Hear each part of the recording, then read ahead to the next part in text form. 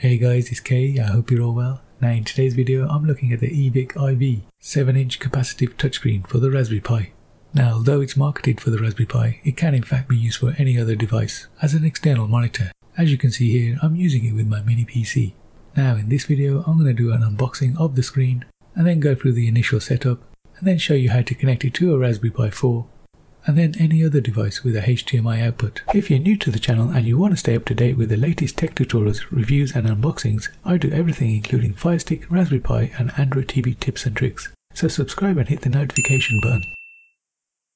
Okay, like I mentioned before, this is a 7-inch capacitive touchscreen for the Raspberry Pi. It's an IPS screen, which means you get great viewing angles, and it comes with a 16:9 view ratio with a 1024x600 screen resolution. And you can see it's compatible with a PC, Xbox and PlayStation. And weight wise it comes in at 244 grams.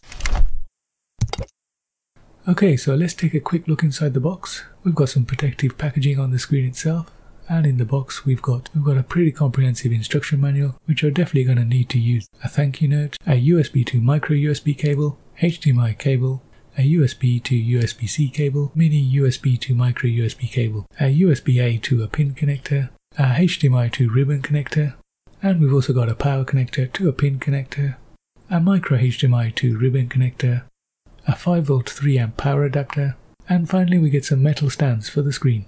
And last but not least, we get a touchpoint stylus.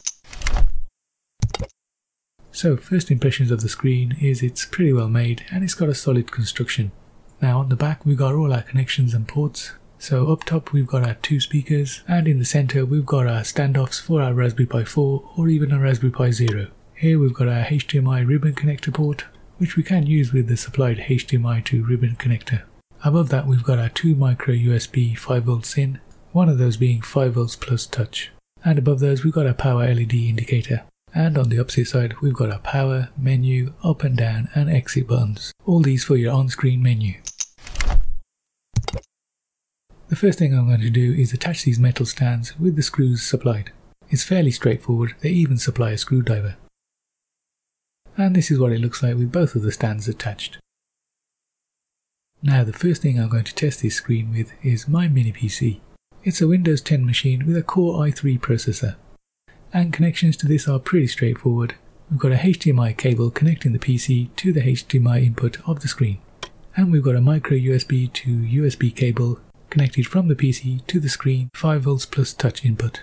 Now powering on, you first get the Raspberry Pi screen, and then we get the Lenovo badge pop up, and eventually we get the Windows logo. So far so good.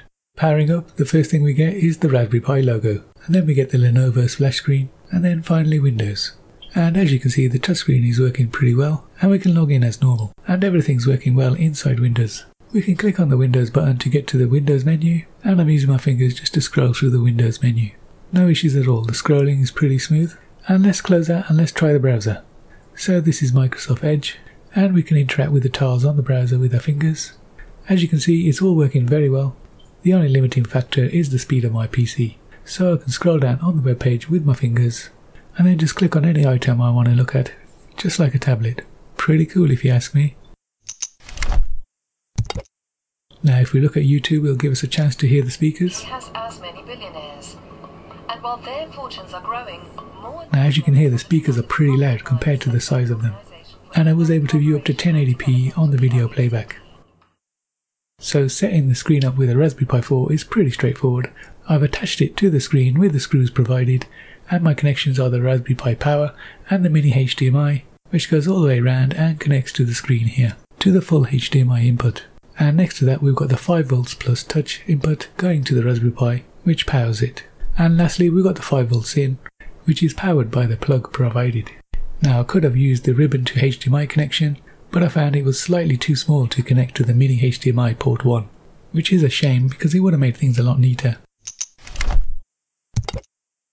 Now again, powering up, we get the Raspberry Pi logo, followed by the PiOS boot up screen.